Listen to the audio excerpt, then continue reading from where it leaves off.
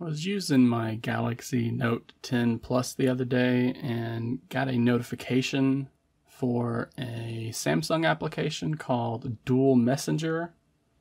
And it was doing a scan of my phone. It had picked up that I had WhatsApp installed. And this is an app that I have had installed for months, if not years. And I was surprised that Samsung's One UI firmware had this Dual Messenger service running in the background, scanning for apps like WhatsApp, Telegram, Signal, so that it can offer you a feature that it includes in its firmware. But that's not something that I want running on my phone. So I went into the settings. I looked in the apps section. And then I went looking for this Dual Messenger application. Could not find it through the regular apps, which is natural. So I went and enabled system apps to find it.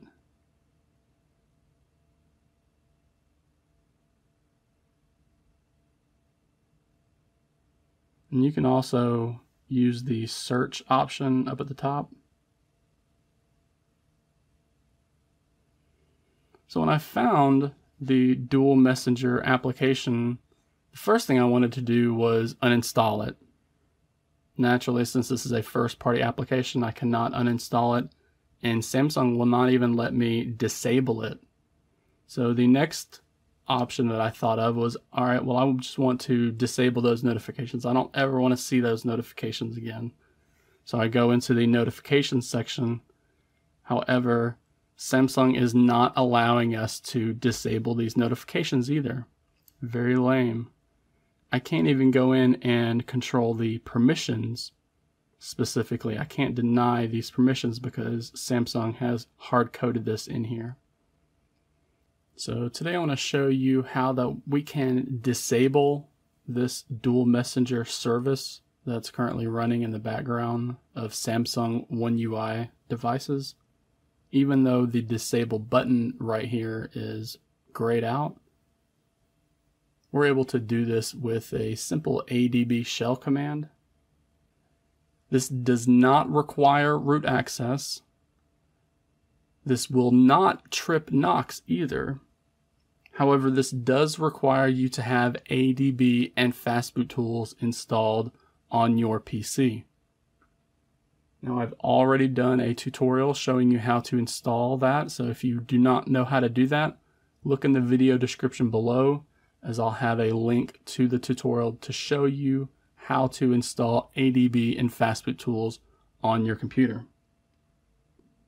With all of that installed, we then need to open up either a command prompt, a Windows PowerShell, or a terminal window. But it needs to be opened up within that ADB and Fastboot tools folder. And that's why I prefer the minimal ADB and Fastboot tools installer, because it gives me a shortcut on the desktop that I can just double click to open up a command prompt that is already in the folder that we need. Now, once we have that installed, we then need to go.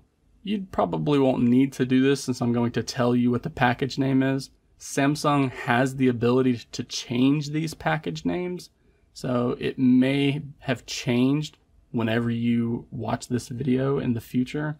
So if that is true, then know that you can download a package name application from the Play Store or an APK analyzer application from the Play Store. And we're just going to do a search for Dual Messenger.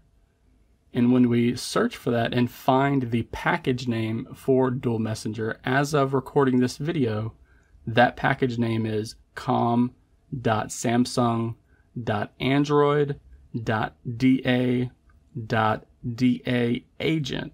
It's almost like a backwards web address. So we're going to remember that. We can copy that. We can write it down. We're going to need to type out that package name in the computer. So let's go ahead and connect our phone to the PC with a USB cable and then open up that command prompt. So here we have the command prompt that has been opened up thanks to our minimal ADB and Fastboot tools shortcut. I have our Samsung Galaxy smartphone connected to the PC with a USB cable.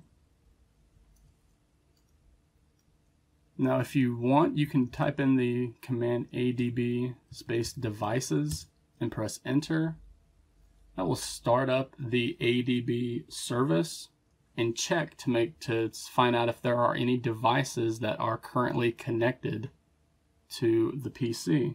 You can see if I unplug that phone from the PC and run that command again, it will not list that device that was connected before. So now when I plug that phone back in and run that command, you can see the device is listed right there. Now, if you're not seeing your device listed, that means there's likely a USB related issue. Could be a USB cable. Some of my phones do not like certain cables of mine. It could be a USB port, or it could be a USB driver related issue. We need to go into what is known as an ADB shell. So we type out the command ADB space shell, which is going to drop us into a shell prompt within the phone. This is as if we were executing terminal commands within the phone itself. We're going to type out the command pm space disable dash user space dash dash space 0 space and then that package name, which in this case for Dual Messenger is com.samsung.android.da.daagent. Once we type out all of that, we're going to press enter on the keyboard. You should see the ADB shell telling you that the package for Dual Messenger now has a new state of disabled user. And remember, as long as you are the default or only user on that device, that means that it's going to be disabled for us. Now we cannot uninstall it because the Dual Messenger is not actually an application. It's known as a app stub, and it is like a piece of a different application.